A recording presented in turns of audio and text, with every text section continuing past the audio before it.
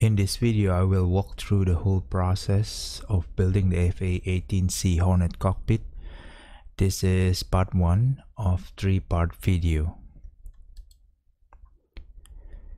This is started around 2 years ago when I built my first DCS VR cockpit. At the time, I built the cockpit with a design that allowed the cockpit to be used in multiple aircraft in DCS.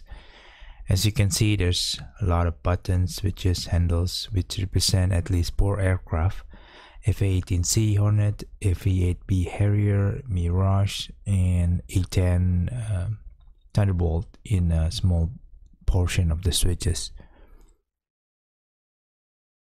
Despite its versatile in design, the main drawback are this is my first cockpit, which is not reliable, as sometimes the switches are malfunctions, the build is rough, and don't have a fine finishing. The variety of switches cause some difficulties in finding certain switches or buttons during the simulations.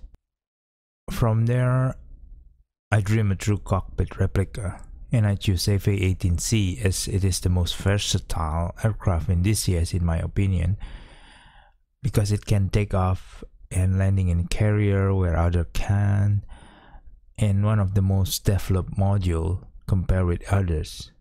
That's before F-16's coming out, but still it doesn't change my mind because of the versatility of the A-18C Hornet. So my dream are really to build realistic cockpit with almost one-on-one replica, a full clickable cockpit, button, switches, handles, almost everything are in place and function 100% kind of mapping to DCS. However, I do not need any active display like in DDI or moving map in the real physical cockpit because I intended to use it in VR only. Though probably sometimes in the future if I want to mod it, yeah, it's still open. I was thinking also it should be modular. If I want to change several, the panel itself, for example, for other aircraft, if I manage to create another one, it could be done. So the action plan is really to design and construct the cockpit frame body first. I was thinking also to produce buttons, knobs, and special design handle. And next will be to create the panels itself, starting from the left, right panel, and then finally the front panel. Once it's complete, all the physical features, including accessories later on, to make it real, looks real, then I have to dismantle again, open up the panels again, and then start the electronic systems installations. And then once it's done, I would put back into the cockpit frame, the panels, and finalizing the whole build. Starting from cockpit frame and body, this is the first steps that I took as part of my strategy, but probably I realized later on that it might not be a good strategy because it will be quite difficult to change the frame, right? So this is the bulk of the constructions. The first thing that I did is get in a measurement.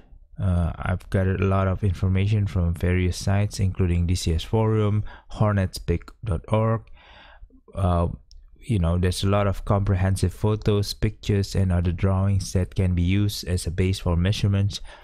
From there, I designed the 3D model using Google SketchUp, and then I break apart or trying to measure each of the components that will construct the frame. For the construction, I'm using metal works, so I'm using metal tubes like square metal tubes, L-shaped metal, metal plate or metal rod, and then plywood. The materials, of course, is joined using a stick welding technique, some screw, and finally painting for the whole build.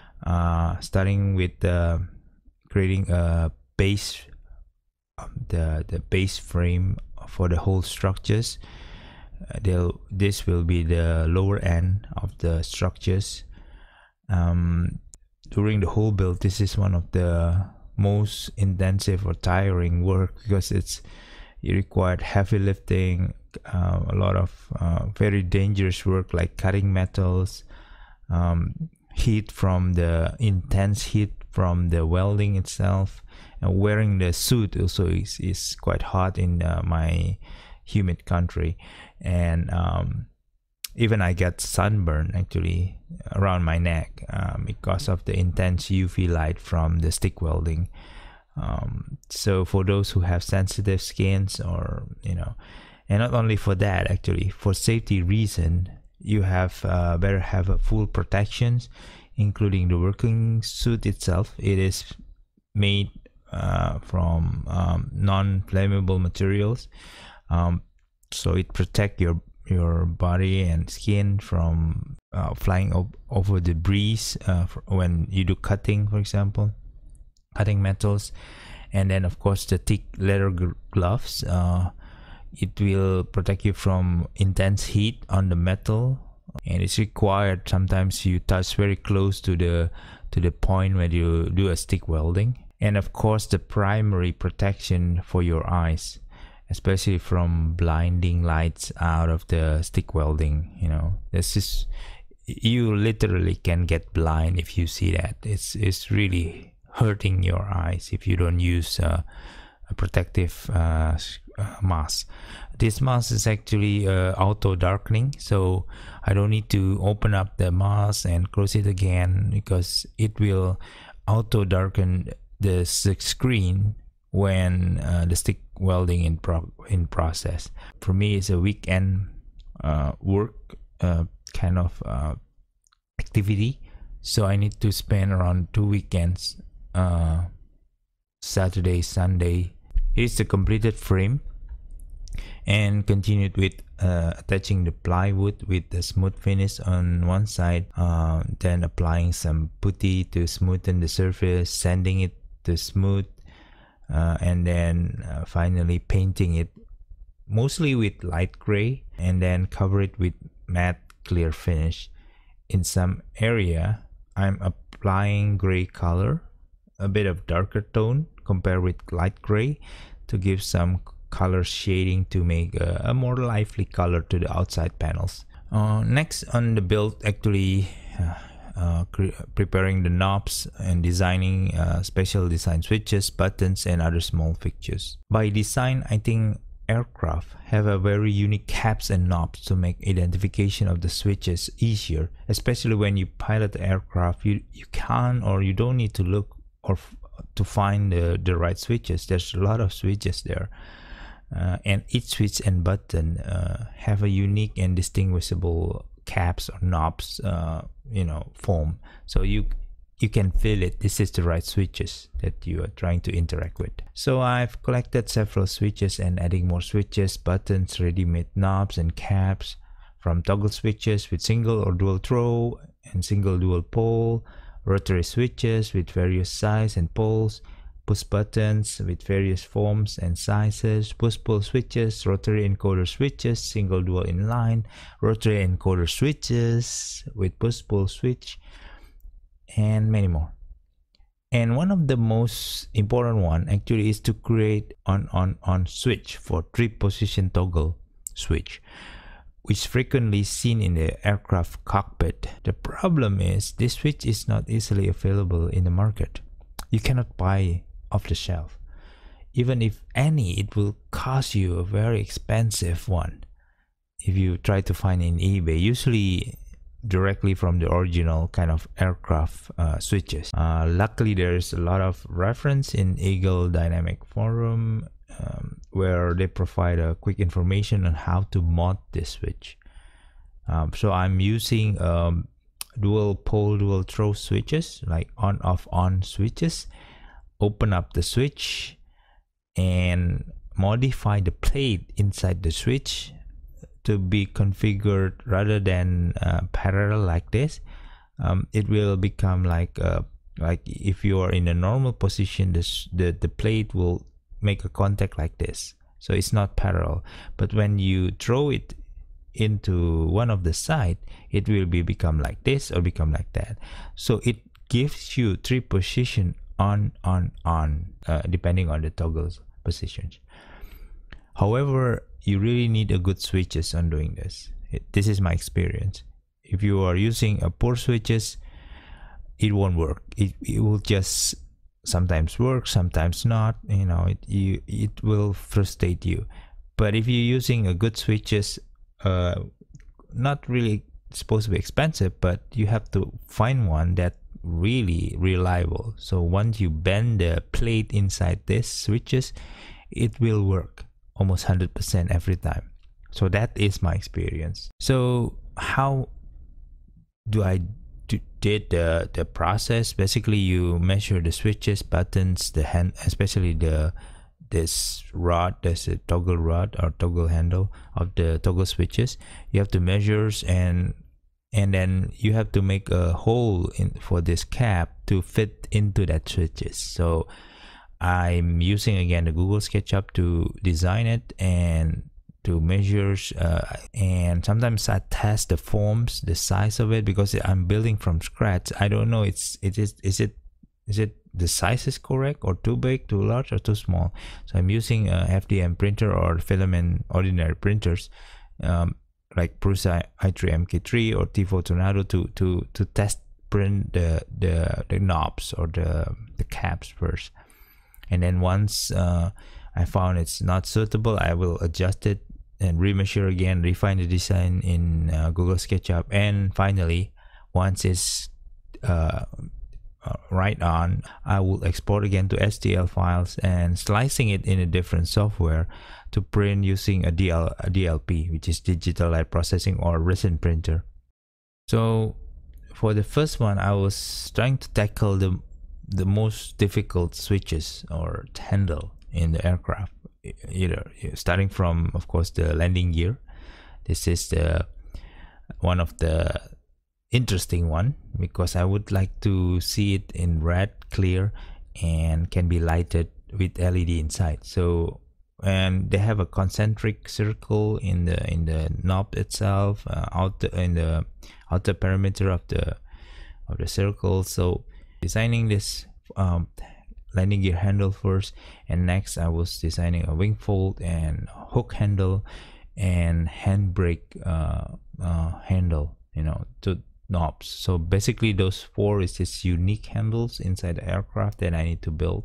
And then the next one is really creating a lot of toggle switch cover. So this is the unique features of the aircraft switches, because they have at least 3 major form. If you can see here, you have the pointy cap, a round cap, and then a flat round cap, and of course various unique switches, like this one is for flaps, and then gear light switches, switch knobs, and then I think this one, yeah, catapult hook lowering switch. So this is mostly one of the cap cover that I have to print with different hole inside the switches to match with the toggle switches that I'm going to use.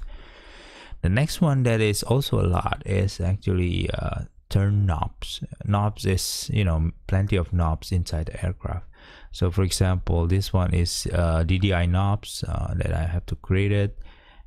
Also actually DDI knob for on-off knobs in the DDI.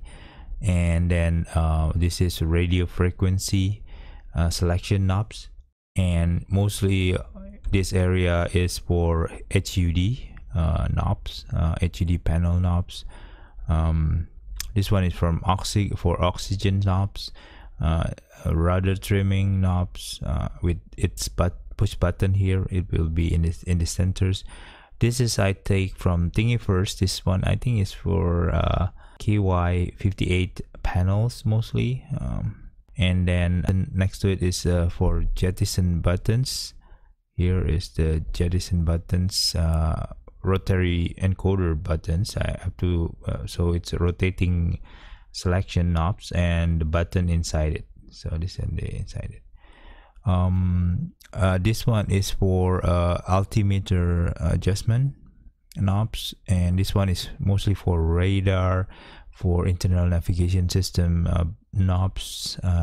So this one is for position and navigation light on the left panels, and this one is for air bleed valve knobs. This one is for cockpit and suit temperatures knobs.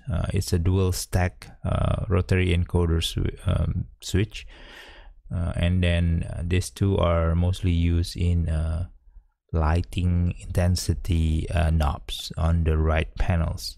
Oh yeah, there's another ones like there's a volume knobs, like this one is for volume knobs on the left panels.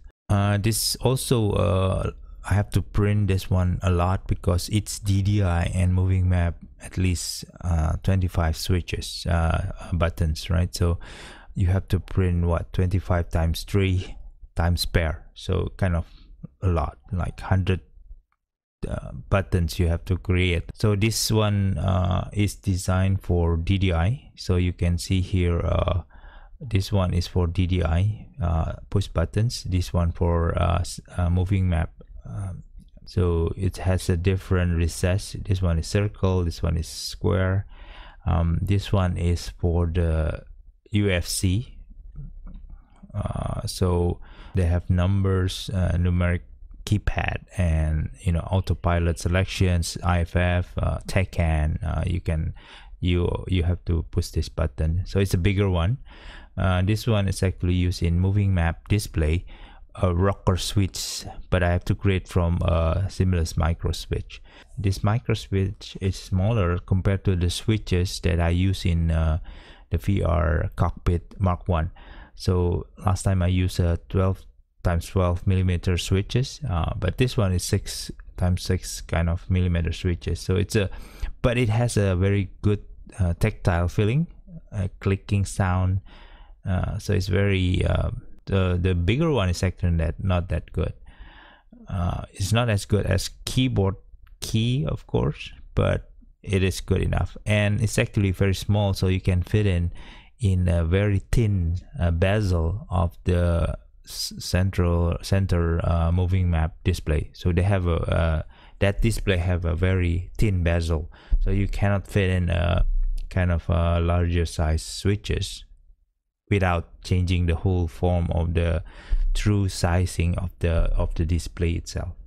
Next one is wing fold handle. It's not as accurate as the real form, but it's close enough, so I'm very happy with the design. So yes, it will be attached into a push pull toggle switch, and it will have a rotating encoder switch to sense the rotation of this handle later on.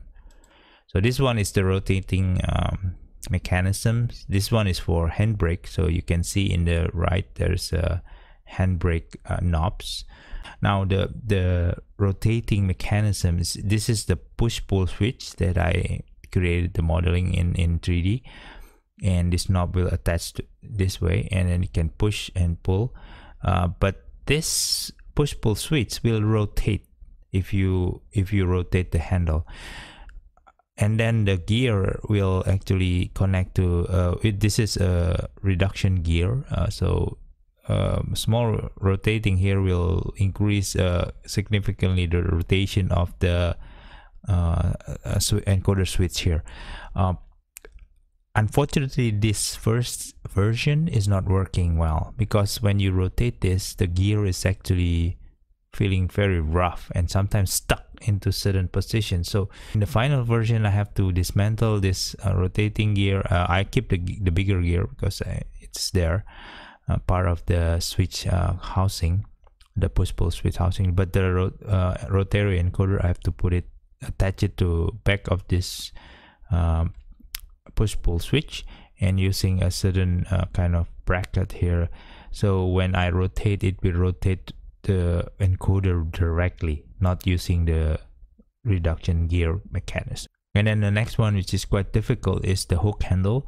This is the second version. The first version, I used a 3D printed housing from a very small toggle switch.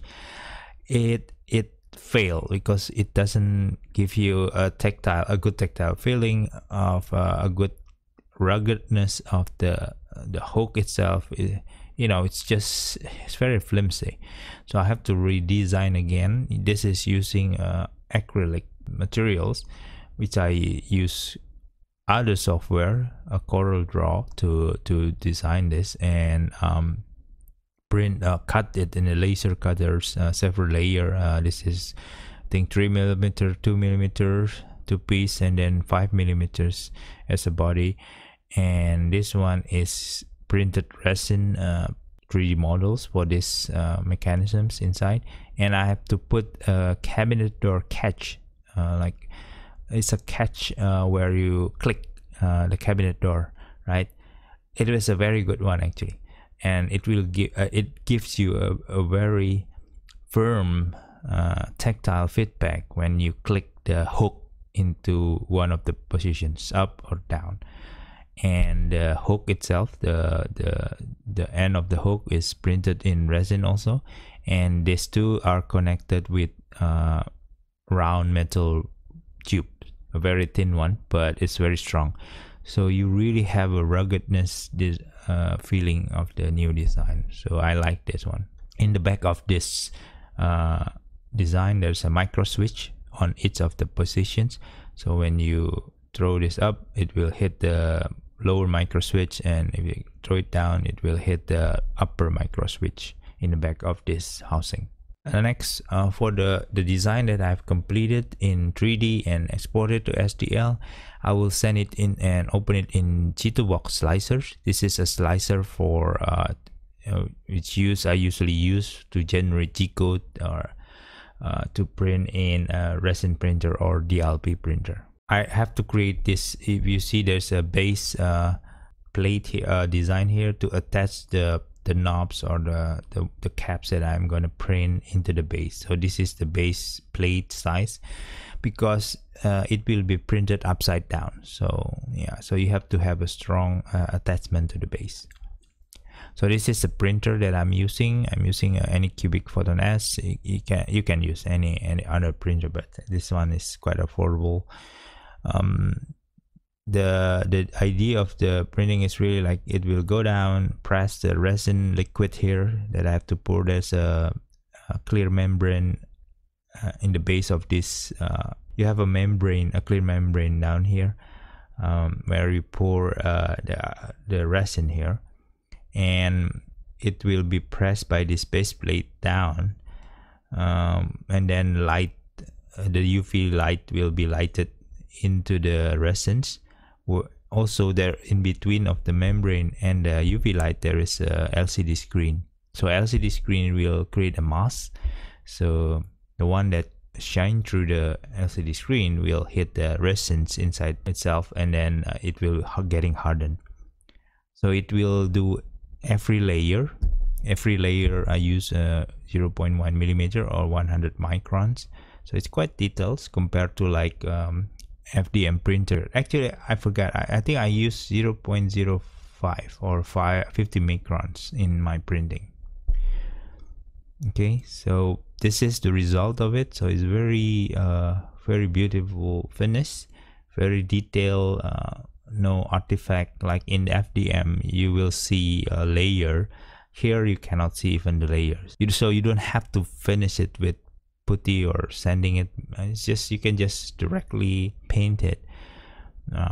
So yeah, this is the two landing gear knobs, left and right, and then this is the handbrake. So once printed, and then I glue it up, and then I paint it. So this one using Tamiya. This is for plastic modeling paint, so I'm using Tamiya acrylic red clear and Tamiya yellow acrylic paints. And this one I'm using an Alcat black base paint. Because I'm gonna print this with chrome metallic paint from Alcat. Alcat is very good paint. So but for metallic chrome finish, you have to do a black gloss finish, and they provide a very glossy black paint. However, it takes 3 days at least to cure in my humid condition. So yeah, you cannot even touch it during that time, because if you touch it, you will leave a mark on it. So you have to leave it around 3 days in a very non-dusty area, because dust will attach to it. So you have to put it inside the cabinet or something and leave it there. Once chrome finish is applied by I'm using airbrush. So once you're done with it, you have I have to cover it with another clear acrylic, because the chrome itself will wear out over time when you touch it. So just to ensure the chrome is stay there.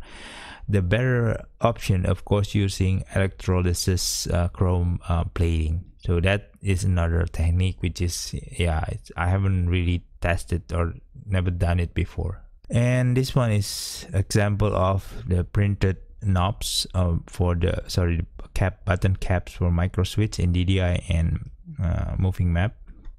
So this one is for UFC. So this one once it's printed in DLP printers, I paint it gray, light gray, and then black, flat black, and I'm putting it into the laser engraving machine, of course with a jig or template, to ensure that this is actually engraved lines. So it is engraved by laser. So it is a recessed lines here.